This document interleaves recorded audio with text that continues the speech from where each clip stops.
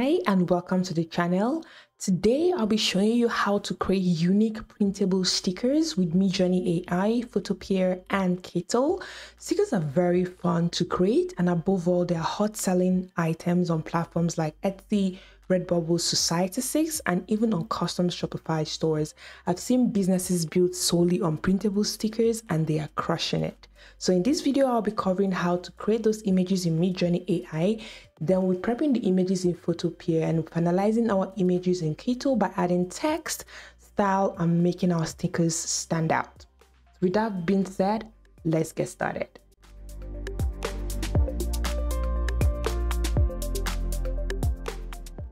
Alright, so the first step is to create our images in Midjourney. But before we do that, it's important to clarify a lot of questions I've been receiving in my previous videos concerning the commercial licensing or use of these images. So let's clarify that.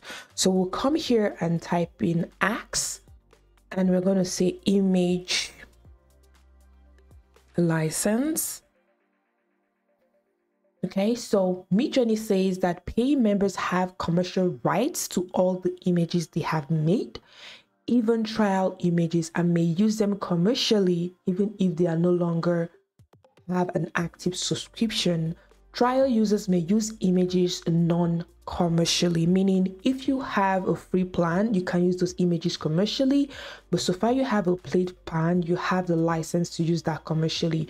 You could read more on the terms of service of Midjourney. I'll link that in the description box. So with that out of the way, let's start generating our images. So what I intend to achieve with this video is we'll be creating a pack of stickers around fruits and vegetables, basically to make it fun for kids to have it on their lunch boxes or to have it on their water bottles.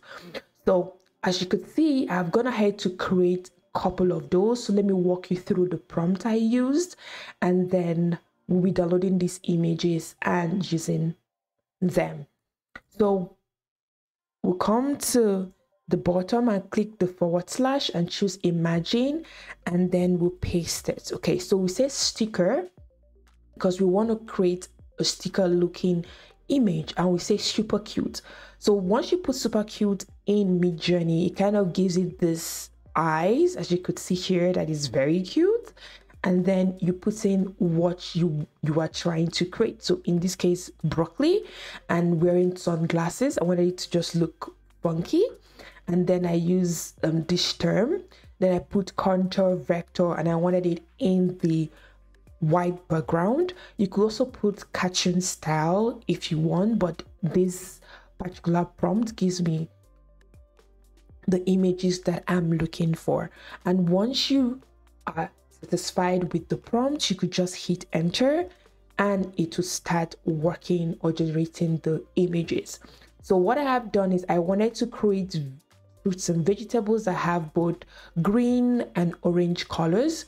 So I created first of all broccoli, and once I created it to give you multiple variations, and then you could go ahead to choose the one you want to upscale. So I chose to upscale number 3, which is this is 1, 2, 3.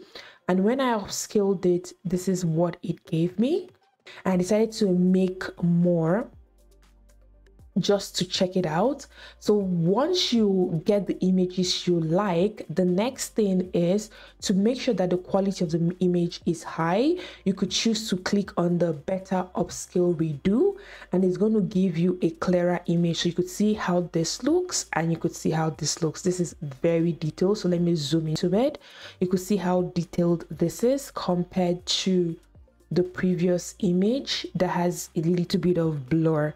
So this particular step eliminates you downloading the images and then upscale. But when you are using this function, be careful that it might change how the images look. So if you don't want it to change the images, you just use the first upscale and then use an image enlarger. But if you like your final product, you could use that.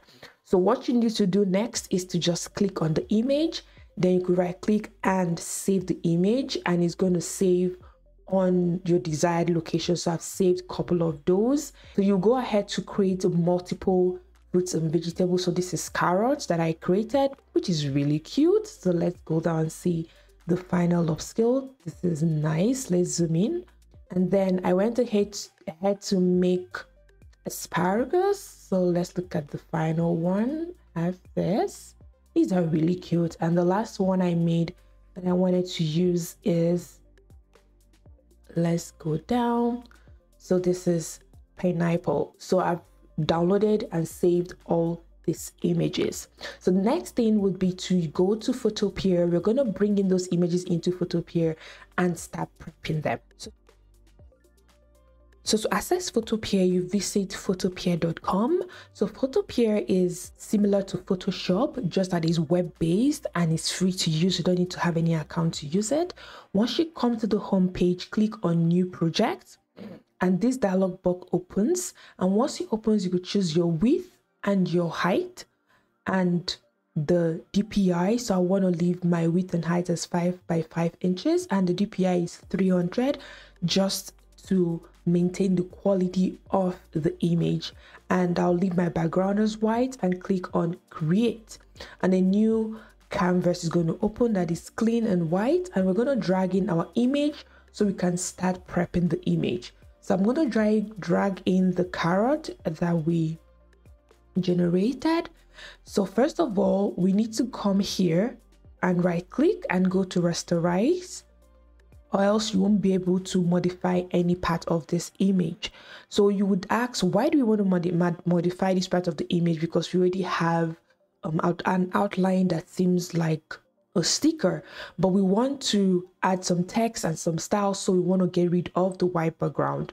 So what we're going to do is come to the left here. You could click on magic wand, and you could change the tolerance of how it traces out the image. So I'm going to leave mine at 150 and click in the image, and you're going to see broken lines around the image. So what we're going to do is you hit delete on your keyboard. So I'll just hit delete and it deletes the background, but you could still see that there are black traces around. So I'll just go ahead and clean that up quickly. So to clean that up, you come to the erase tool and click it, and then you use it to go around the image. So let me quickly do that. All right, so I've removed all the traces I didn't want, so just switch off the background. So you click on the eye here and it switches off. So there's still a white space here. We click on the magic tool, click on the space, delete, and everything looks okay. So the next thing we are going to do is go up to the file and go to export. Or before we do export, we just want to, let's just expand this a little bit. So we go to this tool, the select tool, and expand or move tool and expand this. Then we go to the export as and export as PNG. A dialog box is going to open. Make sure everything looks okay, and you click save. And once you click save, it's going to save on your desktop or the location you have chosen, and you will have your image here. So the next thing is to go to Kittl, so we could start adding the text, putting the style to make our sticker different and stand out. So we come to Kittl. Kittl is also a web-based design platform, and I decided to use this specifically for stickers because Kittl is known to have very interesting effects when it comes to characters. When you're just scrolling down, you could see very interesting ones that people are creating, as you could see this or this. And if you are going for things like retro effects that is different and stands out, Kittl is the platform to check out. So you could see this, it looks really different. So we'll be using it to add our effects and make our stickers stand out. So once you come to Kittl, the home screen, at the very top you could see new project. So you click on new project. So once it opens up, it's going to ask you to choose your height and your width, and you choose the unit. So let's just use the same unit we use for our images. So we could just say 5 by 5.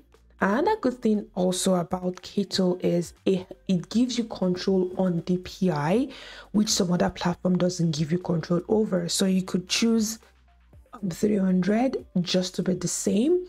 And let's make this our orientation, and we'll click on create. So we have the same canvas for our image. So the next thing is to upload the carrot image so we could start making the design. So you come here and choose upload. So I've uploaded some of them. So let's click on the carrot and then we would expand this. So the next thing is to add a bit of text. So this is where you would see how Kittl, does effects on text and is really cool. So you click on text and I'll be choosing something that is decorative so I could manipulate it a bit. So I'll say show all. So I'm going to choose this. I'll click on this and bring it down.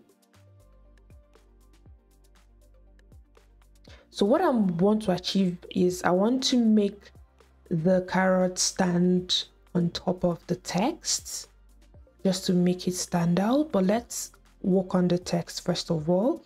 So the good thing about this is you could make it look anyhow you want in terms of transformation. So first of all, let's just make it wavy. Okay, and you could see that it has nodes which you could manipulate and play around to make it look really cool.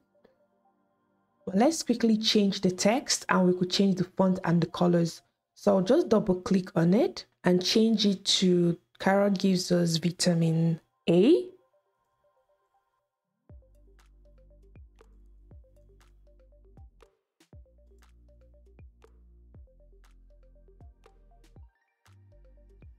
I don't like this font, so let's click on it and change it to a different font.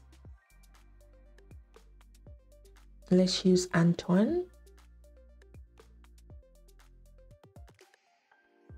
Next thing is we need to change the colors. I don't like the blue. I want to have the same orange and greenish theme. Or let's use green for the background. So we use this green. Then here we change it to white. Then here we could also make it light green, make it very light. Okay, so the next thing is to go to effects for the text. So we already have the shadowy effect on the text. So let's play with the outline. The outline is what's going to give us that sticker effect we're looking for. So we just zoom in a bit.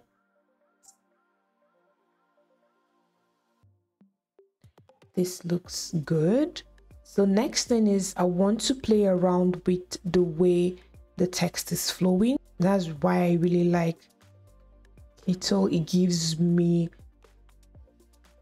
the functionality to manipulate the text the way I want it, which I really like. So this looks okay. So another good thing about Kittl as well is it gives you this functionality at the bottom here. You could see layers. So you could switch it off, move it around, which is really cool. So I want to send this backwards. So I could just right click and say to back. So my carrot can stand on it. So I'll move my carrot a little bit. All right. So I like the turnout of this. So you could do this for all the fruits and vegetables you are trying to work on.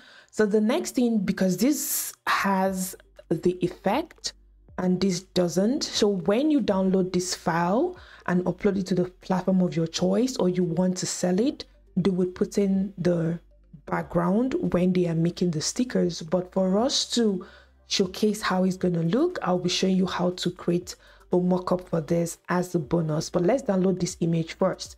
So the next thing you need to do is go to the top here and click download and make sure the settings are right. Then you could choose remove background, optimize quality, and choose for digital use, you choose PNG and you click on the PNG file.